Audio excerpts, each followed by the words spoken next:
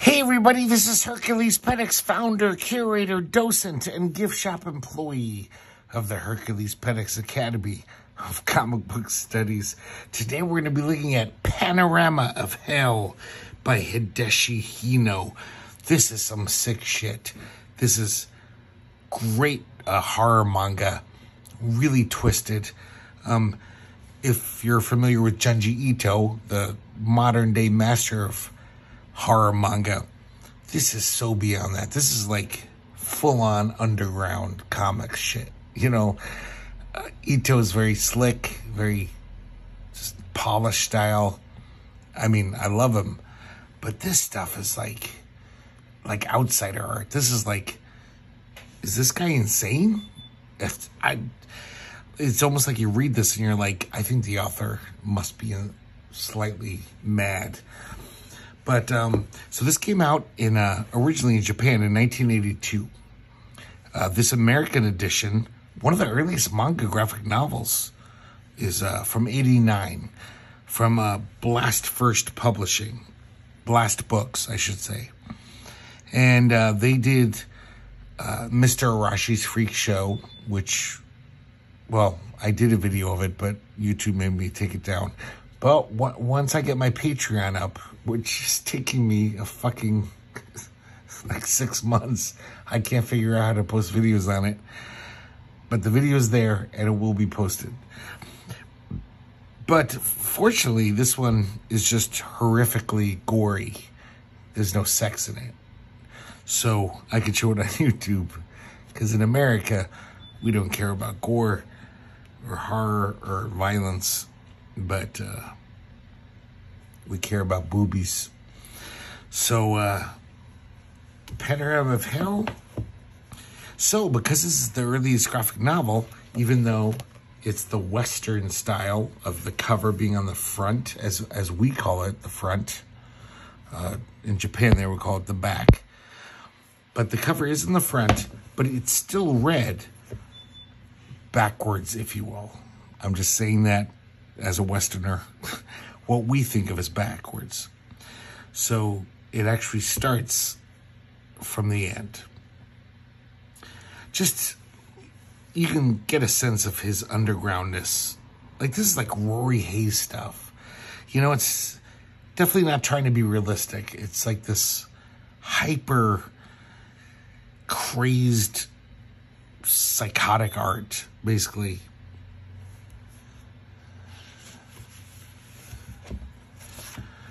Let's crack it open, shall we? We have the translators here. Apparently one of them is named Screaming Mad George. Kind of odd.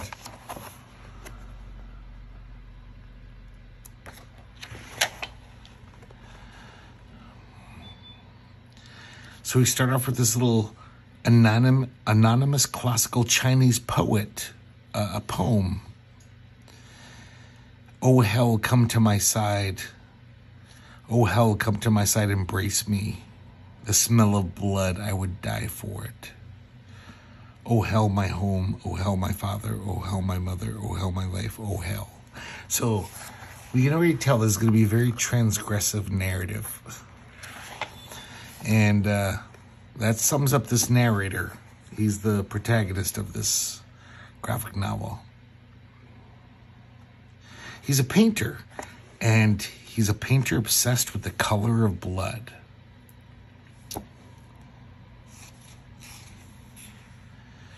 He definitely has a thing about blood. He actually gets the blood from himself. To paint, he cuts himself and takes the blood and makes these hellish paintings.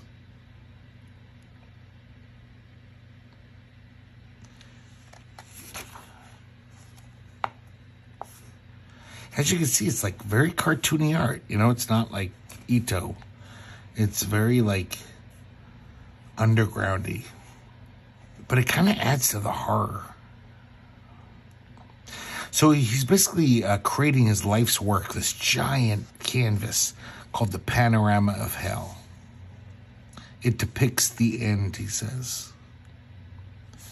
Oh, it's so nasty. He drinks hydrochloric acid and vomits up big blood clots every morning because he needs a vast amount of blood to finish this masterpiece.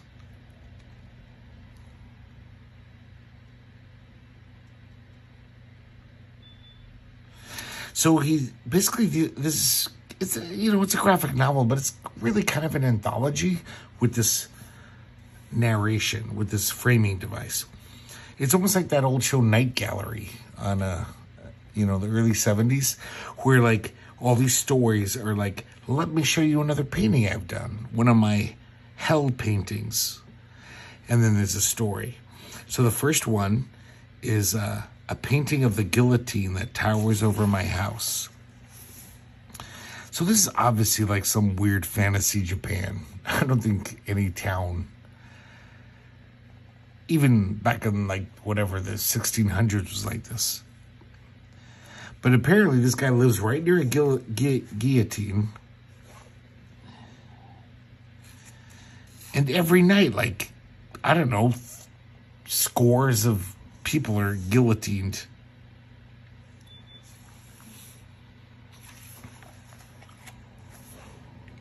And then every time they kill someone, fireworks light up the night sky. It's crazy. They just show a bunch of first head, second head, third head, every time the fireworks. All the severed heads are collected in a large hopper, from which they are dumped into a gondola car. This hideous work goes on all night long.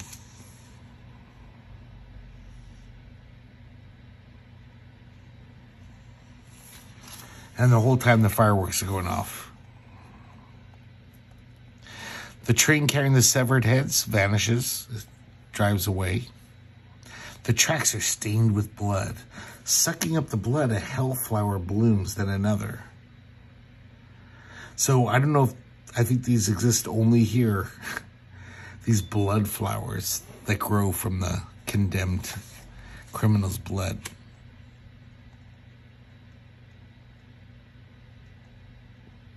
They have fruits, these flowers. Little berries, kind of. They're like blood fruit. Supposedly, whoever eats them will go mad. But this narrator is not like you or I. He's like, I've always wanted to enter the world of madness by eating the red fruit of hell.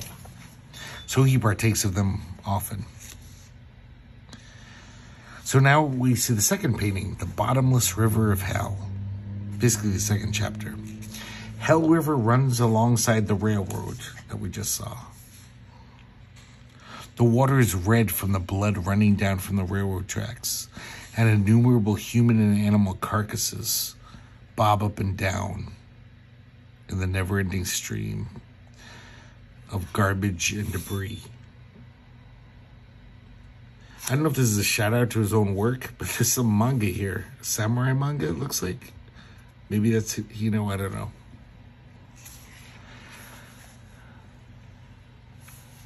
So there's animals that live on the shore that feed off of the rotting carcasses, and they feed off each other too.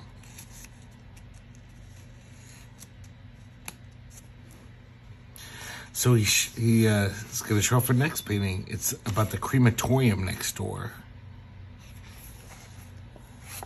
The crematorium of headless corpses. So they burn the corpses in this crematorium. Seems very efficient. It's like this efficient factory.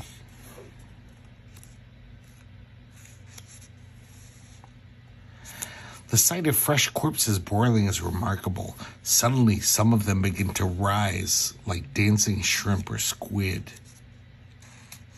Oh my God. We're like 15 pages in. This is just such a fucking nightmare. It's going to get worse, believe me. This guy's such a weirdo. He always asks the workers there, like, can I look through the porthole and watch the bodies? It's so exciting. Dripping fat, crumbling bones.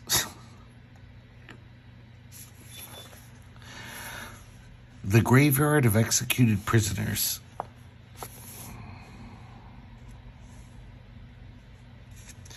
So that's his next painting. I want to make sure these pages aren't sticking.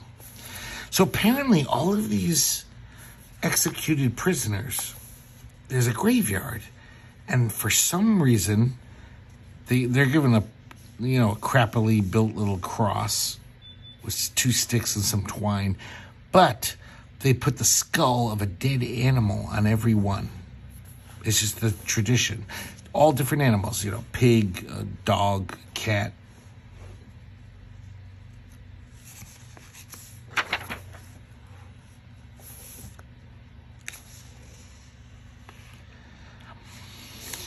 Ghosts of the beheaded corpses rise from their graves every night, looking for their heads. They try on all the animal heads, and they're like, this isn't my head. Their heads are long gone, as we saw.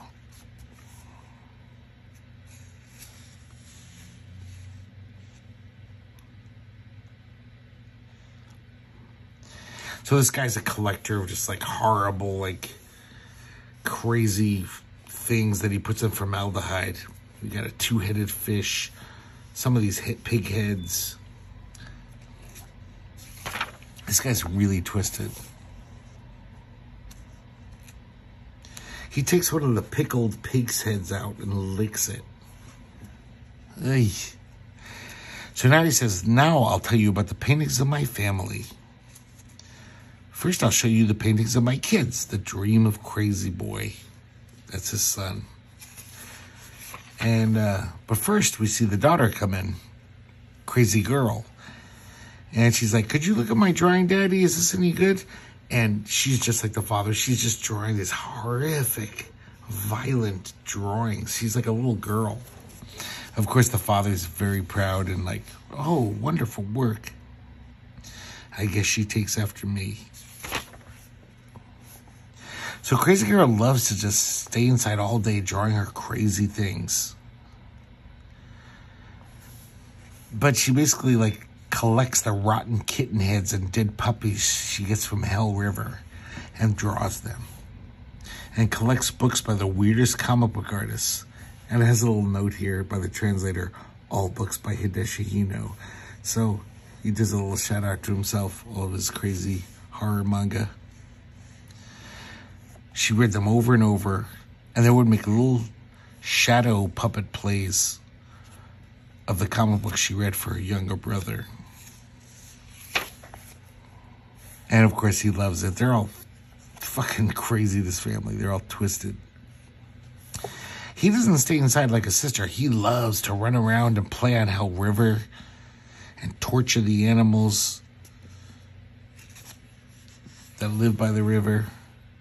He's a total sick fuck.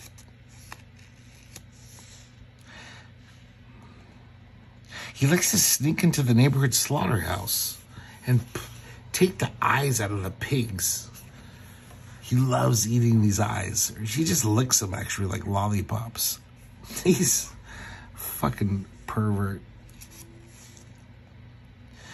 So he tells his dad, Dad, they're mounting a panda head in the graveyard tomorrow for one of the graves. I'm going to steal it so you can put it in your collection. And he's like, oh, I've never been so proud.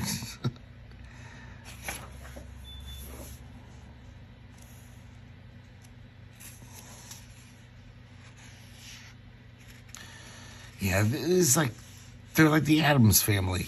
They're like a manga Addams Family.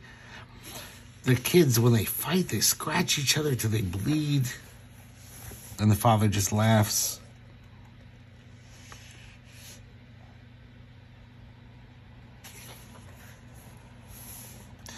Next is Hell Tavern. And the narrator says, this is the painting of my wife. She runs a tavern on Main Street. It's called Hell Tavern. Apparently, I don't know how they have money, but her only customers are the ghosts from the graveyard, these headless ghosts. And, you know, every night she's like, what would you like for an appetizer? And these guys are like, my hand. So she cuts off their hand. But then they're like, but we can't eat this. It smells delicious, but we have no mouth. I like how one guy orders ass sashimi. I guess he chops off a little, some pieces of his ass. Serves it raw to him. But of course, they're like, I don't have a mouth. So she grabs her knife and she makes slits in their throats of all different shapes so they can eat. And it works. They're like shoving food down their throat wounds. And they're like, this is delicious.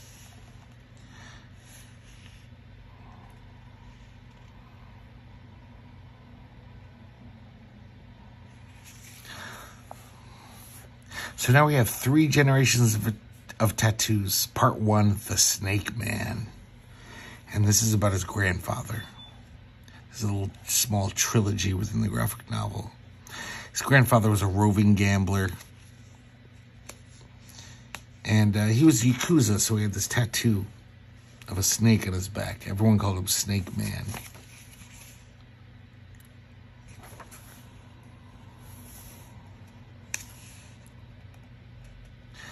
So he barely was ever home. So his poor grandmother had to raise the kids by himself. He was always off gambling. He'd return for holidays whenever when he like was successful at gambling, he'd bring home a trunk full of presents and tons of money that he won. But usually when he came back, like most gamblers, the majority of times he'd lost. He looked like a bum. He was half starved. So the mother like had to work the fields. I mean, she basically did everything. She supported the whole family.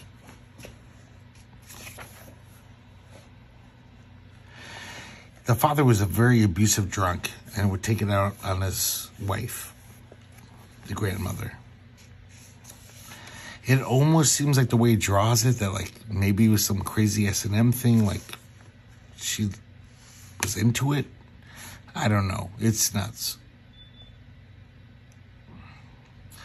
So the narrator's father and sister began to hate him. They don't get the complex dynamics of whatever sexuality. They're just like, our father's always beating our mother. So one night, the father, the narrator's grandfather, I should say, gets in a dispute with some gamblers.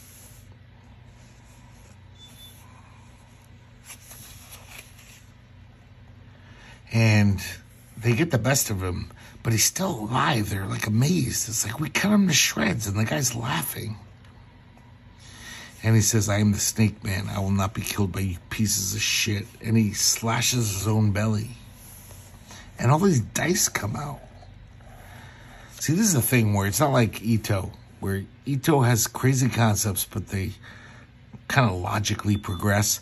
This is just high surrealism, like really like Grand Guignol. I don't know how to say that word. Grand Guignol horror. Just anything can happen in these.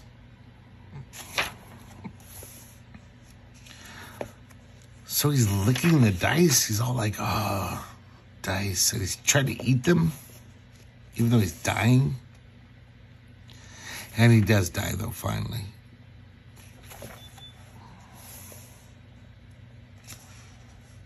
So the grandmother is murdered the following spring. Look at this craziness.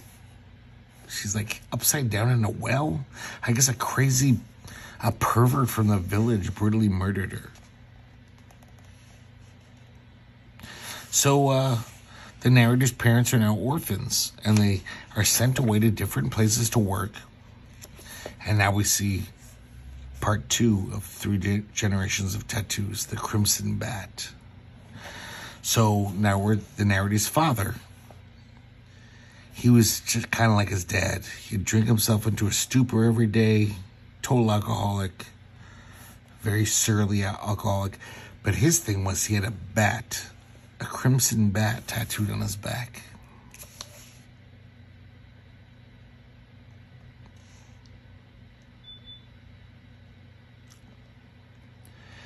So he has a very traumatic childhood, like working for these people as an orphan.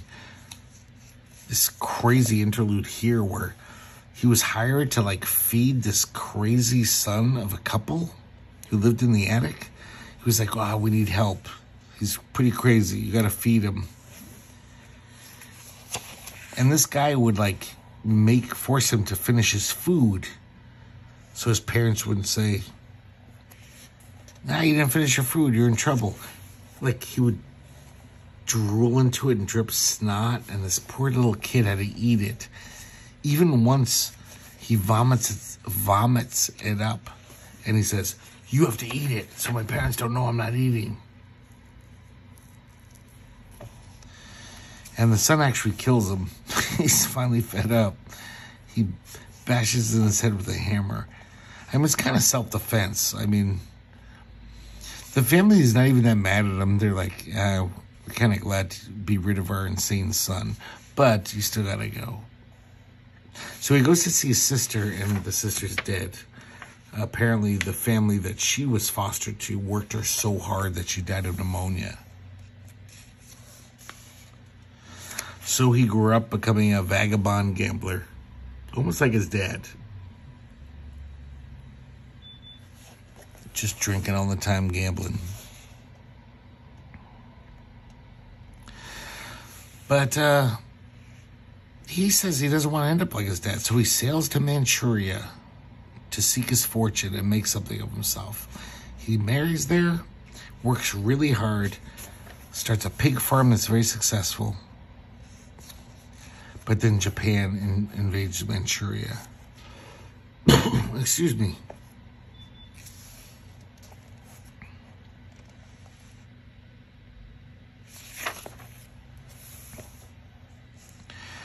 So the narrator's father, this is the narrator, kind of looks like he has those weird eyes. His father just hates him. He brutalizes him any chance he gets. He's all like, "I fucking hate the way you look at me." And whenever he drinks sake, he got even more violent. Like he really has this feral hatred of his own son. Something about the way he looks at him. The son is a weirdo.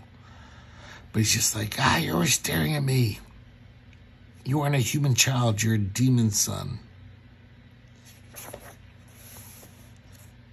Oh, sorry, I forgot to mention, I love this little touch. Whenever his father would beat him, he would see a crimson bat rise above his father, as if the tattoo was coming to life. So his father works at the slaughterhouse.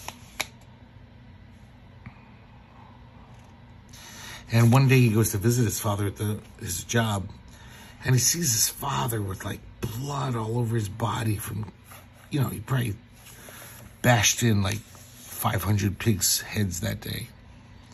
And he's like, "My father looked like something from the depths of hell." It was kind of traumatic to see his father like that.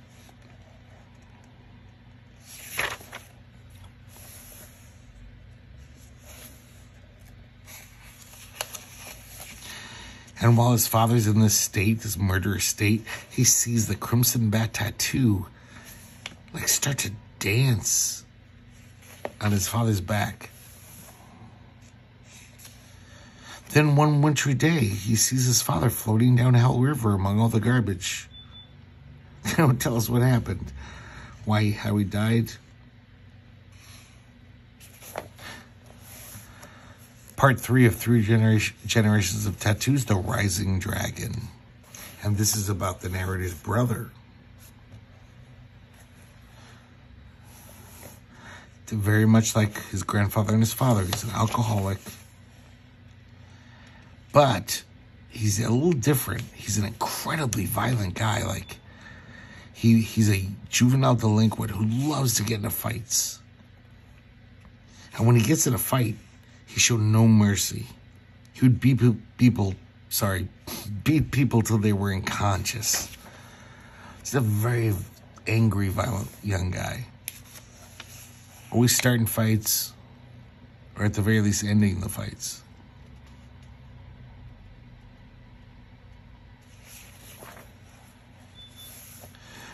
So one night he's found in the snow, and he's half dead.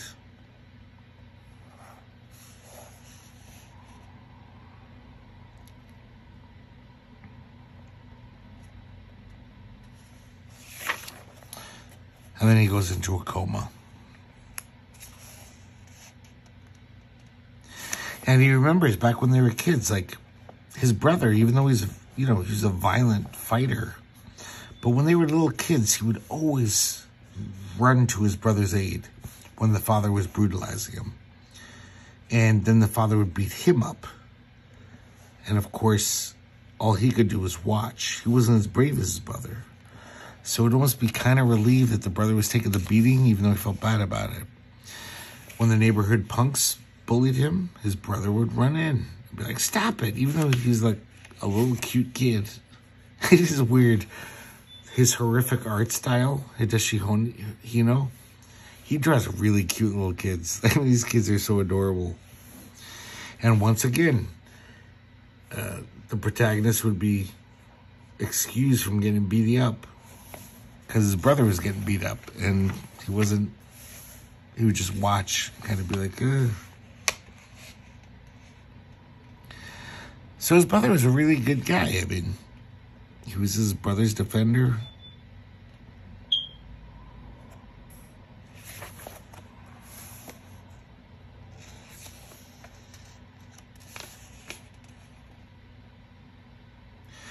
And the protagonist, the narrator, is just like still feels terrible about it. He's like, I didn't do anything for you, nothing. I couldn't come out of my shell. All I could do is my stupid paintings. So the brother, after he gets released from the hospital, he's, it's not really explained, but he's just this fleshy lump. Like he doesn't even have a head anymore, or arms or legs. But the tattoo's still there. It's just whatever. I mean, this whole thing is like a nightmare. It doesn't really have logic. And every night he'd moan and writhe in agony. Next, he shows us a painting of his mother, the mad woman. And we see her now. You know, he's an adult. And the mother lives with him, and she's just fucking demented. But he has a flashback to when he was little. She was kind of crazy. She's like singing to pigs' heads. And she was very kind to him as a baby, but at a certain age, she just started torturing him. You son of a hell demon, I'm going to get you. Tearing out his hair. She beat him worse than the father did. She would stab him with this little pick. I mean, it's horrific. Of course, the brother would defend him. But he was always able to calm her down. It's not like the mother would attack him. She'd be like, oh, okay, whatever. Now back to the more present when the mother's very old. And she still loves her lump son. The older son who's the big lump now. And she still...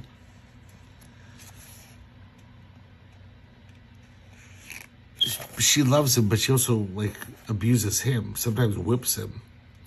And the protagonist's children, her grandchildren, will be like, Grandma, stop it. Leave Uncle alone. And she'll be like, oh, I don't know where I am. She doesn't really know what she's doing. She's completely demented. So now we see the Lost Empire. And this isn't about any painting. So I guess when the first nuclear bomb went off in Hiroshima on August 6, 1945, a single beam swept over Korea to Manchuria, where he was in his mother's, well, until then, he was in his mother's womb. I'm sorry, after then. And it's almost like he thinks that, like, that is his father. Like, he was born, or what's the word? Seeded by the nuclear bomb flash.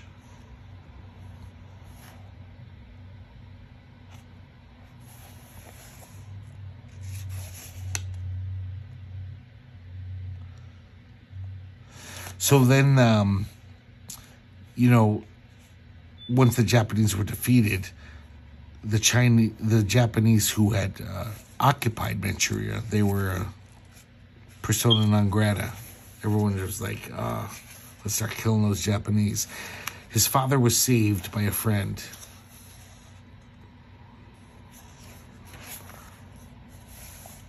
So in 1946, amid all this chaos, our protagonist was born.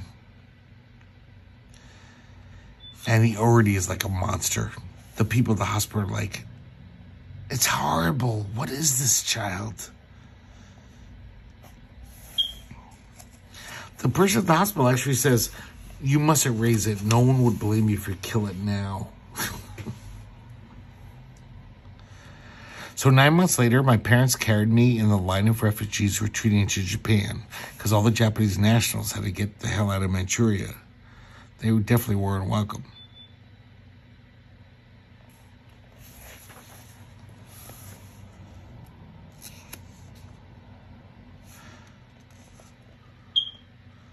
We sent another little poem about hell.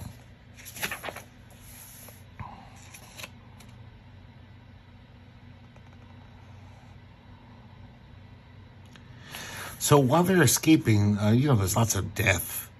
People are either committing suicide or the Manchurians are attacking people because they're the enemy.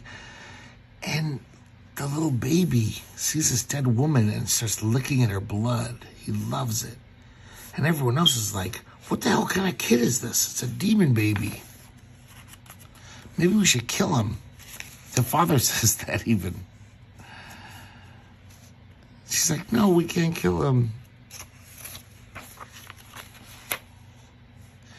But then more Manchurians show up and attack the Japanese nationals. And something happens where they hit the mother and she starts bleeding, and it drives her insane. She's been being strong for this whole time during all this crisis. But just seeing her own blood, she fucking goes mad.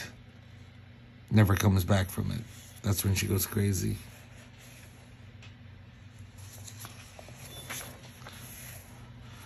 So he's on the ship to Japan and he sees Manchuria crumbling.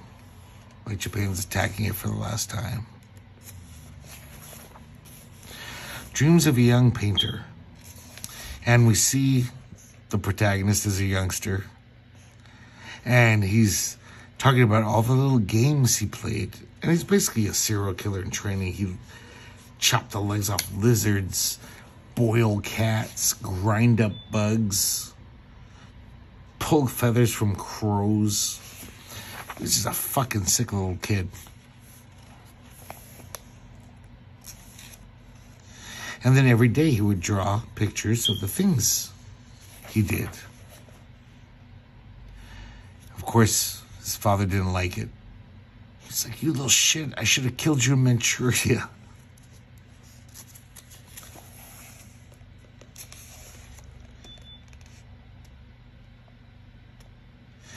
But even as a little kid, he's like, I didn't fear these beatings. They gave me more inspiration for my hell paintings. So from a very young age, he's a total artist. And he's got this whole, you know, oeuvre he envisions that he wants to do.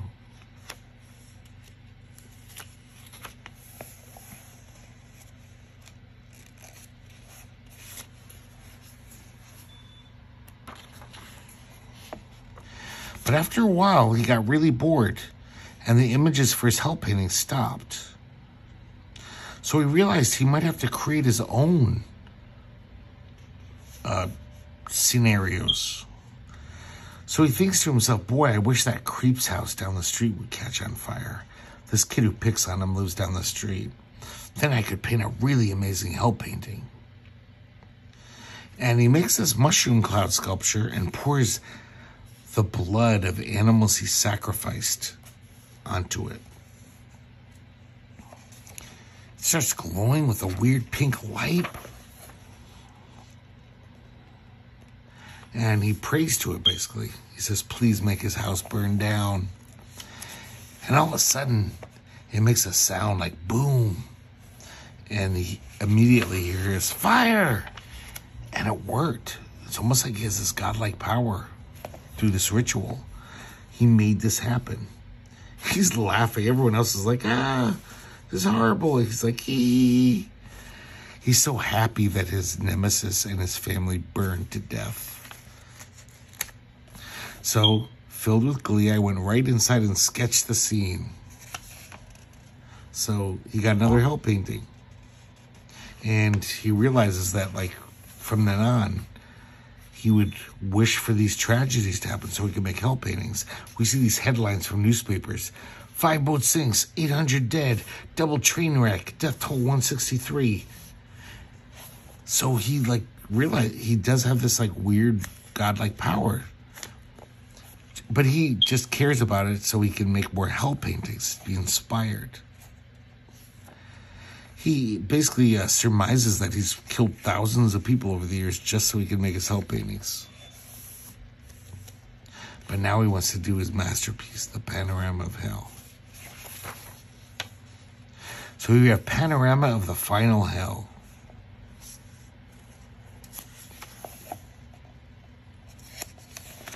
So he realizes, basically it implies that he started the Falkland War through his powers. And he was like, wow, my power was just as strong in foreign countries. So now he realizes, like, okay, I can influence anything. I'm going to press the button and set off all the world's nuclear buttons. And then I'll be able to paint my final hell painting. It will be the spectacular, the accumulation of all my life's work.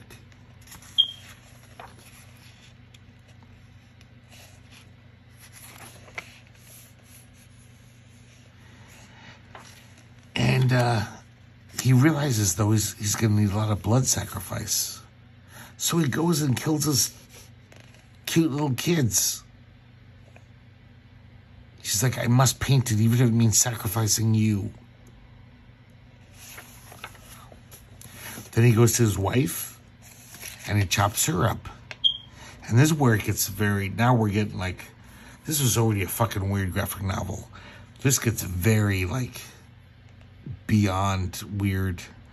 Because we realize, look at his wife. Can you see that? The lines? He chops her up. It was a statue all along. I guess, I kind of think he never had a wife. He had this mannequin. I don't know if the kid's the same. Yeah, the kid's the same thing. We never even realized that. We kind of were looking at reality through his eyes and kind of believed his reality. No, he's more psycho than we ever thought. He has no wife. He has no kids. They're all fucking mannequins. His kids are little puppets here.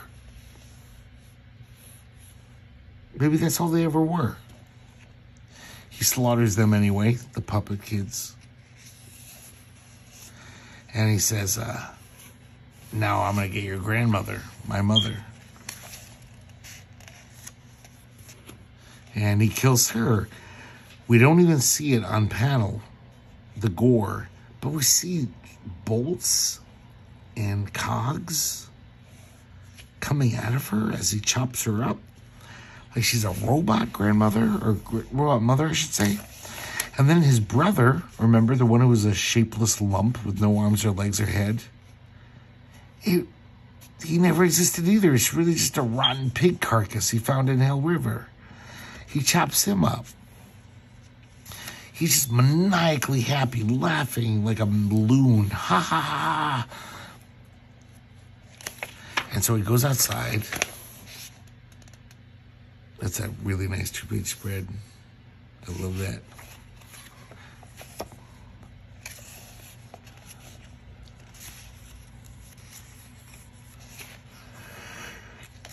And now we get full on, like, wackadoo surreal he says, we've never even mentioned this before. He's like, oh, that wall near my house, I've never seen what's on the other side. So he throws his axe at it, and it shatters the wall. Interesting panel sequence here. How it's got this like swoop.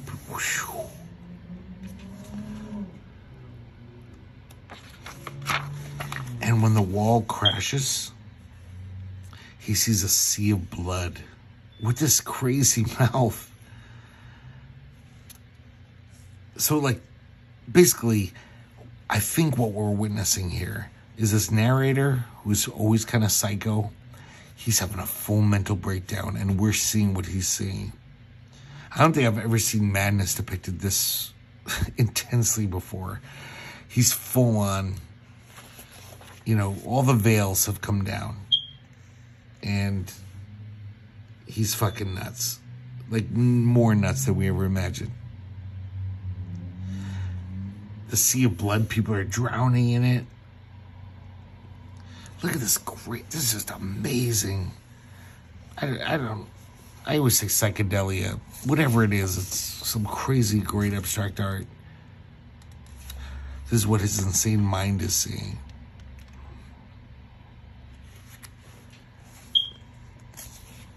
He's having these visions of his mother and his father, his brother and his children. How they're all in this like lantern, giant lantern.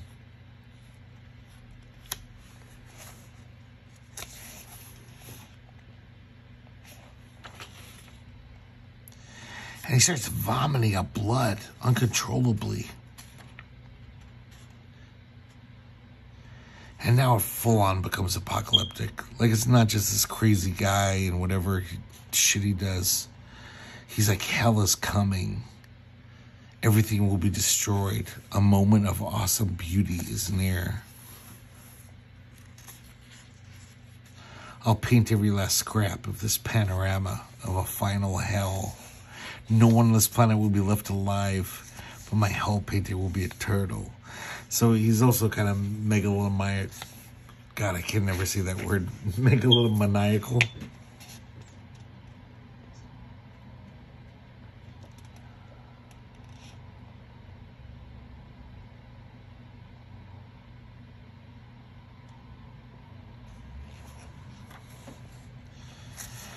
And now we just ratchet it up 5 notches. And he starts talking to us, the reader. Let me just make sure it didn't start here. Yeah, he says, so I won't die. You will die. Pointing right at us, the reader.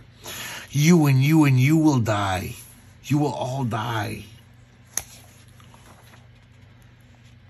And he throws the axe at us, the reader. The readers. We should go fly through the air. This is the last page. It's like a 3D movie. Schwack.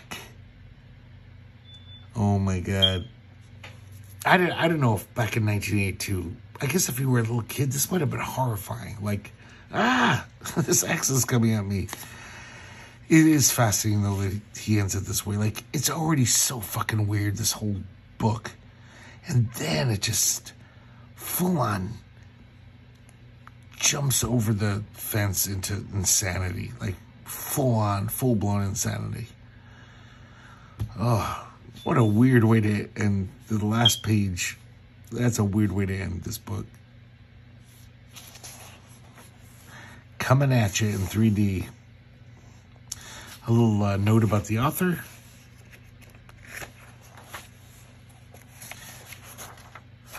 And that's it. Panorama of Hell by Hideshi Hino.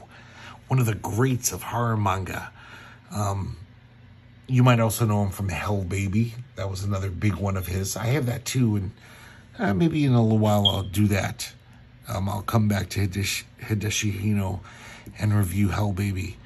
But man, I haven't read this, once again, I haven't read this in decades.